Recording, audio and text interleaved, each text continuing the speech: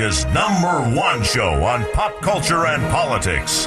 This is the Michael Medved Show. And another great day in this greatest nation on God's green earth. A great nation where, yes, we have a constitution that says that we cannot have government imposing religious faith on anybody.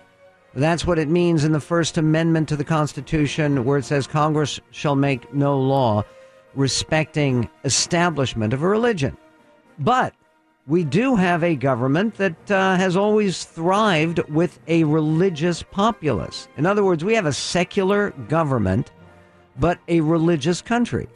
It's always been that way in the United States. So why is it that people are allergic to the idea of a little sign that says, "Welcome to Whitemarsh Township, a great place to live, work, and worship"? 1-800-955-1776. It is, by the way, Whitemarsh Township is a nice place just outside of Philadelphia. And it was established in 1704. And it was established by deeply religious people. Some Quakers and some very pious German people as well, who were immigrants to Whitemarsh Township. But today, there is a little bit of a fight going on, as it's been raised by a supervisor in Whitemarsh Township, whose name is Jim Totten. He is a lifetime township resident. And he remembers that when he was younger, they used to have a sign that said, "Welcome to Whitemarsh Township, a great place to live, work, and worship." But at some point in those pesky 1980s, but under President Reagan, apparently, somebody had the idea that it was unacceptable to say worship in the sign. So now the sign, it looks like a handsome sign, and signs all over town say, "Welcome to Whitemarsh Township, a great place to live and work." Doesn't have the same ring to it, does it, as to live, work, and worship? Would you be offended? Does it seem to you somehow to violate some important principle to have a sign that says that a town is a good place to live, work, and worship? Here's the story. And there's another dispute like this, which actually, coincidentally, it's also in the Philadelphia area, Villanova University, which is a basketball powerhouse, not so much this year. And by the way, too bad about the Gonzaga Bulldogs of not winning that national championship. I was interested in them actually winning, and congratulations to all the Tar Heels in North Carolina, et cetera, et cetera. But okay, Villanova University is a Catholic university. Surprise! And they're talking about building a pedestrian bridge, an overpass, on the school's property. And this is entirely on the property of this Catholic university. And I've seen the designs for the overpass bridge. Looks very handsome. It has some crosses on it. It's a Catholic university. And some locals are objecting. The League of Women Voters locally in Radnor, Pennsylvania have objected. Are you kidding me? No, not kidding. If you think folks are right to object, you can give us a call, 1-800-955-1776. Okay, here's first the story from Whitemarsh Township. And it's in Montgomery County, suburban Philadelphia. A local elected official in Montgomery County wants to get back to a time when worshiping held as much weight as living and working in his town. Whitemarsh Supervisor Jim Totten, a lifelong township resident, says he remembers when roadside signs welcoming drivers included the words, "Welcome to Whitemarsh Township, a great place to live, work, and worship." At some point along the way, the signs dropped the word worship. It's very blasé, Totten said of the current slogan. Everybody has that sign now because everyone is afraid to step on anyone's toes. Totten, surprise, surprise, is the only Republican on the town's 5-member board. And I looked it up. Whitemarsh Township votes very reliably Democratic. And they did last time as well. Donald Trump got 43% in Whitemarsh Township. But so what? What's wrong? Are people who vote Democratic allergic to the idea that it's a nice thing that people have various places of many, many religious denominations that they can worship in Whitemarsh Township and throughout the United States, by the way? Totten doesn't know when the sign changed. But according to a recent published report, a member of the Whitemarsh Township Business Association said the organization, that Whitemarsh Township Business Association, was behind the design and creation of one of the present signs and the now prevalent slogan back in the early 1980s. He said the word worship was not involved in the discussion of the sign eventually erected at Miles Park. So in any event, it's kind of a mystery how they changed this from live, work, and worship to live and work. If the township board eventually takes up Totten's idea to restore the word worship before he leaves office next January, the new signs would be paid for through private donations. Okay, so you don't have the problem of using taxpayer money to promote worship, none of that. He does not yet know when he plans to introduce a resolution. He's still gathering opinions from residents. He says the people that have been against it have thrown out the reasoning of separation of church and state, but it has nothing to do with it. They're off on that, Supervisor Totten said. He said, if you go back in history, we wanted to leave England because we wanted to worship the way we wanted. Worship doesn't mean you have to go to this church or to that church. You could worship that tree in your front yard. Well, actually, not according to the Bible, but the Bible isn't the law of the land. So go ahead, worship the tree. Druids do that, right? 1-800-955-1776. I do think that this idea that it would be controversial for anyone to have a slogan that says a great place to live, work, and worship, that in a small town in suburban Philadelphia, that would cause any debate or need to be changed or changed back or fought over. I think this is part of what has gone wrong in American life, is that part of what has always strengthened this country has been the idea that we don't all think, worship, practice, live exactly the same.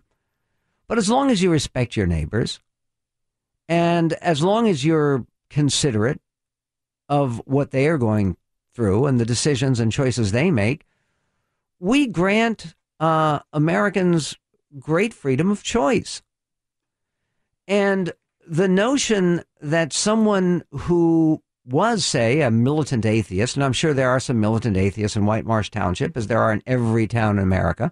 And yes, it's true that polling shows that about 1 out of 4 Americans today says that that individual has no religious affiliation. But that, by the way, does not mean that those so-called nuns, people who have no religious affiliation, that they don't believe in God. Because all of these same surveys that show that that's the case, that 1 out of 5 or 1 out of 4 Americans say they are not affiliated with any religion. When you ask those people, do you believe in God? More than 80% of them say, yeah. And in fact, a majority of them say they pray regularly. These are people without religious affiliation. So the idea that a town is a great place to live, work, and worship, would you be uncomfortable if someone put that kind of sign on your town? Now, it may not be true. I don't know if you put a sign like that on Berkeley, California.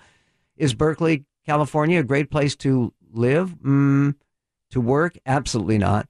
Or to worship? Well, probably that, because there are all kinds of alternatives.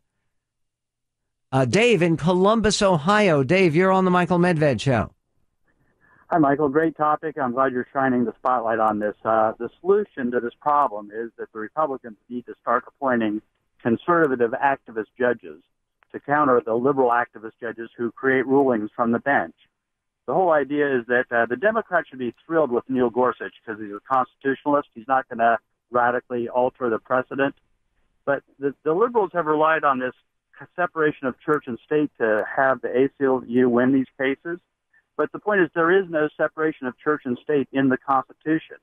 So a conservative activist judge could overturn all this previous precedent and just say, we're going to allow the signs that advocate for worship in the public square.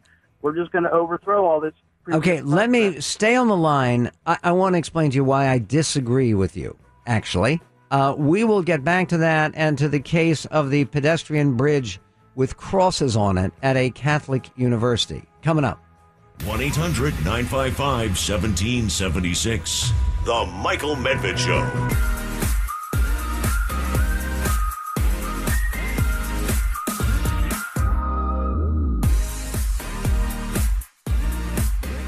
"21 minutes after the hour on the Michael Medved Show, talking about the role of religion in American life. Religion is important to most Americans. I mean, you have between 75 and 80% of Americans who say they are affiliated with one religious faith or another. About 40% of Americans go to church or synagogue or mosque services every single week. If you count people who go at least once a month, it's a majority of Americans. So this remains a deeply religious country.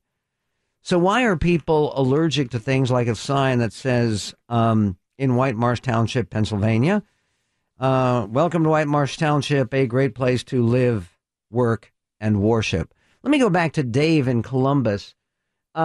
Dave, here's the problem that I have with what you're saying, is you're saying that conservatives should appoint judicial activist judges. I don't believe that's true, because I think judicial activism by its very nature is not conservative. In other words, conservatives believe in the constitutional process, and the constitutional process is not legislating from the bench. This is something Jefferson was very concerned about. Madison was concerned about it. And it seems to me that we run into a great deal of trouble when we say that all that matters is the result. Conservatives have to be concerned about process. And that doesn't mean that we shouldn't be concerned about winning. Of course we should. But if you win in the wrong way, in other words, if you win by the stroke of a pen, without persuading people, without expressing the will of a majority of people, I'm not sure that that's not a victory that might cost you more than you would gain. A Pyrrhic victory, in other words. You follow the argument? Yes, I do, and I respect you greatly, Michael. You're a very honorable man and a very principled man. Try to be. We're fighting against rules for radicals, the principles of Saul Alinsky, which says no matter what, we're going to go ahead and advance the needle leftward, and we Republicans and conservatives seem to have no way of ever taking it back once something gets established. But see, this is the point. We're winning, don't you think? I mean, I think on a whole range of issues, most prominently the human life issue, we have been very successful in persuading lots of folks. Now, you could say there's one issue in which we've lost spectacularly. There's more than one, but one in particular, which is the redefinition of marriage. But if you look right now at it, I take it you're a person of faith, Dave, and would I be correct? Yes. Do you feel that there is that you are subject to any sort of persecution or discrimination or hardship because of practicing your faith? No, not when I practice my faith. No. Okay, me neither. And again, and I think that we should be very, very careful also about crying wolf in that regard. I appreciate. Let me make one final comment about the subject of abortion. Sure. I think you're right. We are winning on abortion, and the way to continue to win on abortion is to let the women come forth and speak for conservatives on that issue. When I have heard men talk about abortion, I see the women, their resistance just rises. A man speaking against abortion, the women say, well, then don't have one. So we conservatives will win on the subject of abortion when us men stop talking about it and let the women lead, conservative women lead for our side on this issue. I think you're entirely correct. And by the way, the polling shows very consistently that women tend to be more pro-life than men. Men, a lot of men are very pro-choice or even pro-abortion because it removes consequences for certain patterns of action. Let's go to Norma in Pasadena, California. Norma, you're on the Michael Medved Show. Good morning. Hey, good afternoon. Good afternoon. Yeah. I just thought maybe you'd be interested in a point of view of a 95-year-old lady that's seen politicians and administrations come and go, and how Yeah, and Norma, why don't you turn off the radio in the background? Oh, okay. That'll be good. And then we'll hear the 95-year-old point of view. 95 years old and still kicking, but I can see. It's appalling to me what people worry about these days. It's talking about that little sign in Pennsylvania. They've got too much time on their hands to worry about things like that. What do they think those churches are for? People worshiping the churches. Yeah, exactly right. And Norma, you're right. I will tell you this other story from the Philadelphia area, the story about Villanova, is even more striking. And Norma, thank you for calling and for being still kicking at age 95, and bless you. Villanova University it had planned to construct this pedestrian bridge, which is supposed to be good, right? It was going to ease congestion of vehicular traffic because, in other words, it wouldn't need a stop sign or crosswalk. It goes over a public street. And it's a wheelchair accessible bridge, completely Americans with Disability Act compliant. It's over a busy road. It actually leads to mass transit, right? Liberals are supposed to love it. But the bridge, at either end of the bridge, it has two pillars on both sides. And those pillars are crowned by 4-foot, 7-inch tall crosses. It's a Catholic university. The president of the university, of Villanova University, points out that his name is Father Peter Donahue. He points out on every building on campus there's a cross. There's a big church. There's a great big cross. So what's the problem with this? The League of Women Voters has taken off against this. Susan Snyder has reported that they regard the crosses as, quote, an audacious show of religion that has no place in a township of many faiths. Well, why not on private property, for goodness sake? And by the way, the local governing board voted 6-0 to allow the university to go ahead and build this bridge. But is it really required that people react like vampires to a show of a cross? Let's go to Robert in Moreau Township, New Jersey. You're on the Michael Medved Show. Yes, Michael, thank you so much for doing what you do. We need your voice. You bet. Michael, I'm really glad that you just clarified the pedestrian bridge at Villanova, because initially you hadn't indicated, unless I missed it, that it was going over a public roadway. Correct. It was, but all the construction, of course, is taking place on private property because it goes over the public roadway. Yeah, but go ahead. Yes, I understand that, but part of the issue is that the two pillars that connect the property, or the bridge that goes across the public roadway, is physically part of that structure. So I happen to agree with you. Let me preface to say that, yes, I certainly believe in separation of church and state, and I certainly believe that any religious entity on their property should be able to identify their religion. Amen. Meanwhile, speaking about religious rights, one of the most successful movies in recent years, independent films, was a movie called God's Not Dead. It was produced by and starring Kevin Sorbo, who has a new project. He's going to be telling us about it, coming right up on the Medved Show.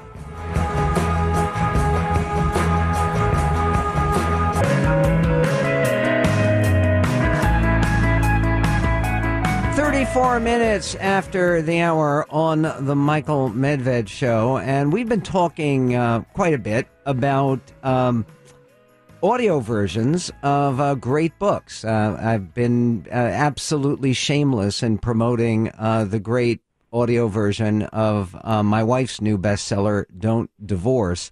But there's a book that sold even more and even better than Don't Divorce that is actually the subject of a new. It's not fair to say it's an audio version because it's a full production and it sounds very different and it sounds very remarkable and it features a lot of Hollywood celebrities who actually participate in the project on 18 CDs. It's called The Breathe Bible. The first 18 CDs in this series cover the New Testament. The key man behind this project, the producer and one of the stars, is Kevin Sorbo. Kevin, congratulations on the new project. Well, thank you so much. I can't say I'm the key man. I think the key man is a gentleman by the name of Carl Amari, who contacted me, and I did help in sort of getting together a few of the celebs and all, but he is the mastermind behind this, and it's been a wonderful project to be part of.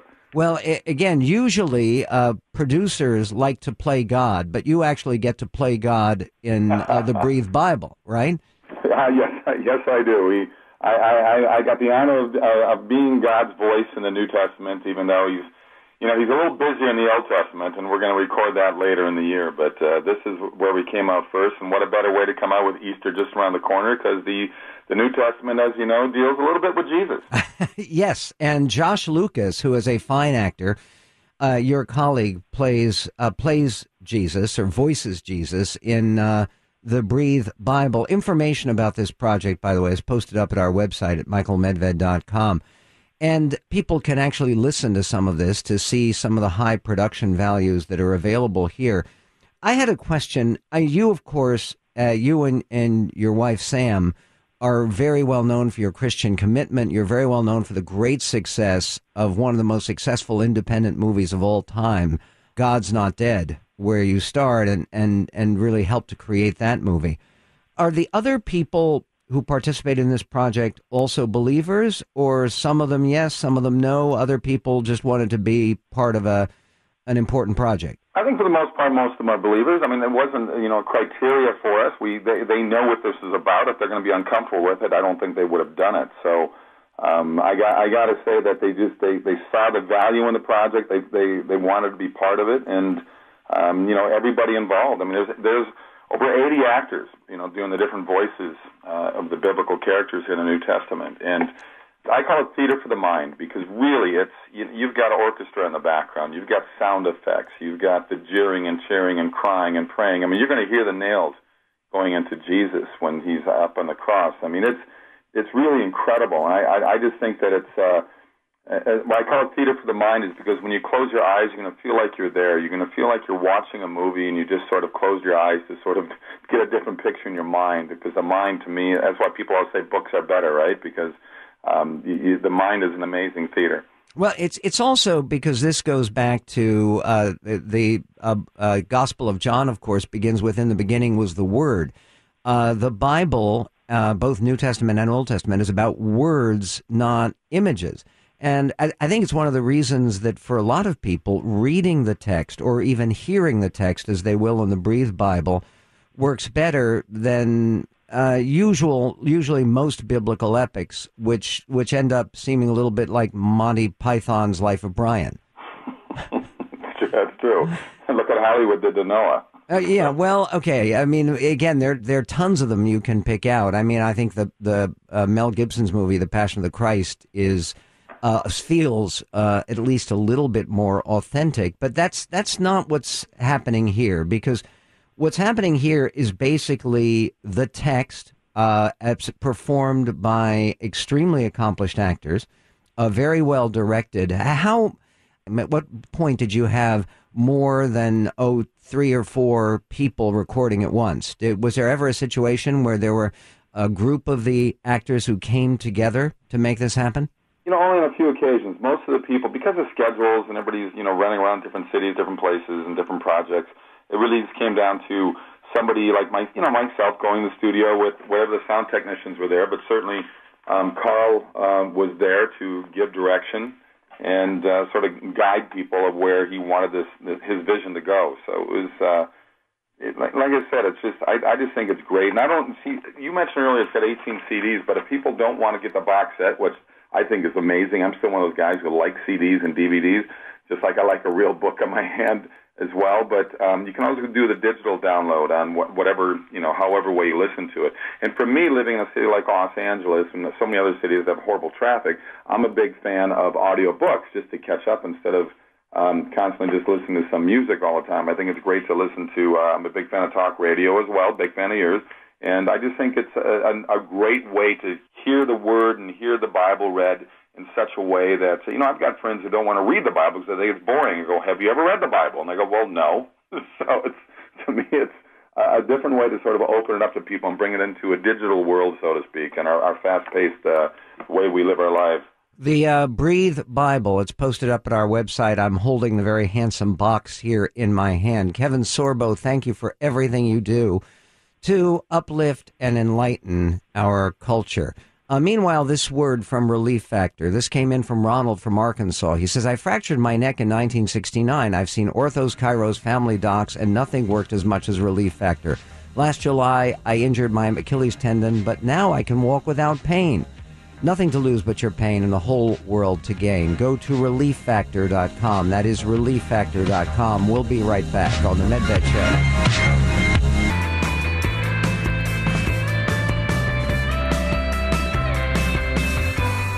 44 minutes after the hour on the Michael Medved Show, Kevin Sorbo may be best known for, his role as Hercules on TV. But also he was very well known for his starring role in a movie that he helped to produce called God's Not Dead. Made $60 million. A sequel made another $20 million. And no, the sequel wasn't called God's Still Not Dead. It was called God's Not Dead 2. And those movies, both of them, had to do with challenges that people were facing in campuses and in life from a militantly secular culture. But is secularism the same thing as hostility to Christianity? Because it seems to me that it's very important that we keep this straight. And by the way, when you read stories like this Villanova story, you can understand why people feel there is a special hostility to Christianity. For instance, a member of the League of Women Voters in Radnor, Pennsylvania, said, are there less ostentatious ways to reflect a Catholic institution? She's talking about crosses on top of pillars on school property for a Catholic school. Really, a Catholic institution should be shy about displaying crosses? And then at one of the opponents of this overpass that they're building that has these pillars on it is someone named Sarah Pilling, who lives near the Villanova campus. She spoke to the Philadelphia Inquirer, and she said, I think the Villanova administrators are overstepping their sense of ecumenicism to shove their crosses in our faces. Actually, you'd have to be about 30 feet tall to have this cross in your face. It's actually kind of overhead. Why is that a problem? Can you think of other symbols that would be a problem? 1-800-955-1776. Let's go to Rich in Villanova, Pennsylvania. You're on the Michael Medved Show. Michael, yes, I'm sitting in my office not 5 minutes from the proposed overpass, and I do want you to know I'm not a graduate of Villanova, but it has been a wonderful institution. It's been around for a long time, and the improvements that they're planning are going to benefit the community. But this story first broke in January when there was a meeting in front of the Design Review Board. And that was prior, as you said, that ultimately the Board of Commissioners did approve this. But prior to that, there was a meeting in front of this Design Review Board. And some of the comments, which were reflected in a local, the local newspaper, I mean, talk about exactly what you say, this sort of virulent anti-Christianity and also kind of this complete lack of respect for private property rights that So let me just read a few of these remarks, and one of them was by the woman you mentioned, Sarah Pilling. So here were a couple of the remarks at the meeting. One woman stands up and says, "What message does this ornament send to those who drive on Lancaster Avenue?" asked Roberta Winters, president of the Radnor League of Women Voters. You've referred to her. She wondered if the crosses would send a, quote, welcoming message to motorists as they pass through Radnor. Well, this is... hold on, Rich. I don't know if you heard, I was talking before about the debate in nearby Whitemarsh Township. Sure, I know Whitemarsh as well. And over the idea that they would have a sign that says, Whitemarsh Township, welcome to Whitemarsh Township, a great place to live, work, and worship. The idea that the word worship would be offensive to people? Oh, absolutely. And this fits right into this. Another one. Symbols can bring both positive and negative connotations to individuals and groups, said Winters. Are there less ostentatious ways to reflect a Catholic institution? Yeah, I mean, can you think of one? By the way, what would be less ostentatious? I don't know. One of the ironies here is not a couple hundred yards from the proposed site of the overpass is the Villanova Chapel, which has two high towering spires with crosses on top. Can you imagine that? Imagine that. A Catholic chapel with a cross on top. Look, so here's the question that I would ask. What is, because you'll tell me immediately, the mascot for the Villanova sports teams? The Wildcat. Okay. If they put Wildcats on top of these pillars, would anyone object? No, of course not. I mean, it's just like they wouldn't object if they put up Huskies at the University of Washington. But the idea that there is something uniquely objectionable to someone displaying a cross is one of those things that I find extraordinarily weird. You know what it reminds me of? There was a debate that I was involved with about the Mojave Cross. Someone had put up a cross, and it was a war memorial in the middle of the Mojave Desert, and nobody goes. And there's been this ongoing case about dismantling the cross because there might be some desert tortoises or some jackrabbits or some cactuses that would actually see the Mojave Cross. Or there's a cross on top of Mount Soledad in La Jolla in San Diego County in California. This notion that really there is something virtuous or American or appropriate about making war on religious symbolism is so far beyond what any of our founding fathers would have viewed as necessary to guarantee freedom of worship. This does not, by the way, it isn't required by the Establishment Clause because you're not establishing religion, right, by allowing Villanova University to build an overpass that actually has a cross on top of a pillar. And you know what? You're also, in terms of the free exercise of religion does not require that you involve yourself in interfering with somebody else's free exercise. Rich, I appreciate your background and your additional information on this particular controversy. If there's anyone who is worried about somehow theocracy creeping into American life, you can give us a call.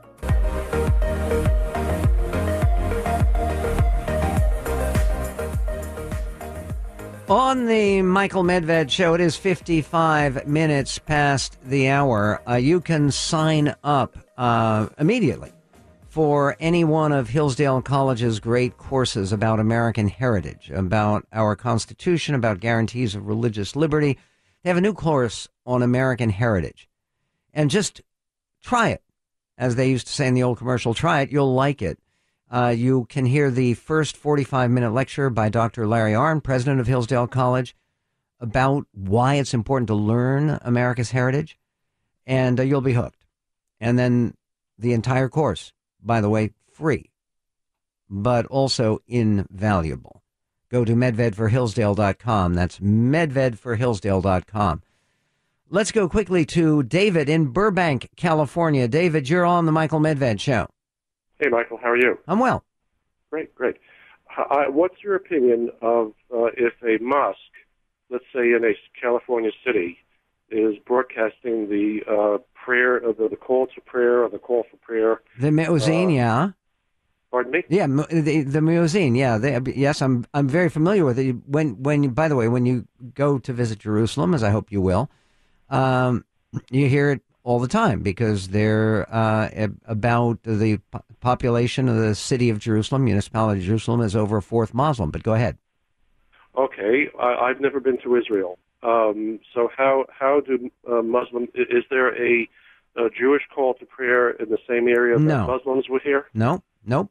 Okay. Because we don't do that. I mean, they do. And here is, I do think they have restrictions on how loud you can make it because there are some folks who try to make it very, very loud, and because they start very early in the morning when it's still dark.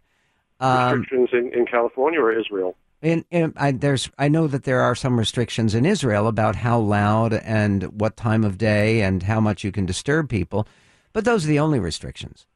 Well, I'd like your opinion. I would consider hearing at any volume a call to prayer from, I was going to say any religion, but honestly I'm thinking of Islam. I would consider that offensive at any volume. Why? Did you find church bells offensive? No, I don't, actually. Okay, me neither. And, I don't go to church. I don't go to mosque. I think I actually, I don't agree with President Obama, who once said that hearing the call to prayer at sunset is one of the most beautiful sounds he can remember. I don't have that reaction to the sound. But it's one of those things. Why should it bother you? Neither do I. Okay, whether it's beautiful or not, that's a subjective opinion. I happen to be a musician, and some things are musically very beautiful. I'm not listening to that. Okay, I understand. The point is, I think it's a beautiful thing that we live in a country where people can have a call to prayer, and as long as you're not waking people up at 4 a.m, as long as it's not cranked up to deafening volume. We live in a country where people can express themselves without damaging anyone in this greatest nation on God's green earth.